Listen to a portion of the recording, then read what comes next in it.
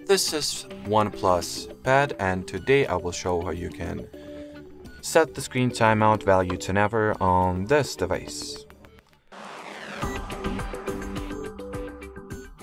So to start, you will need to launch the Google Play Store, then at the search bar type in the Caffeine query.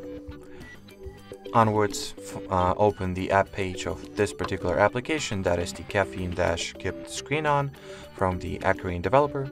Then quickly install the app. And after it gets installed, you can just go ahead and launch it. Make sure that the timeout parameter is set to infinite value. And as long as the Caffeine app remains active in the background, so make sure not to close it or turn it off, your screen will not automatically go to sleep. So that will be it for this video. Thanks for watching and bye bye.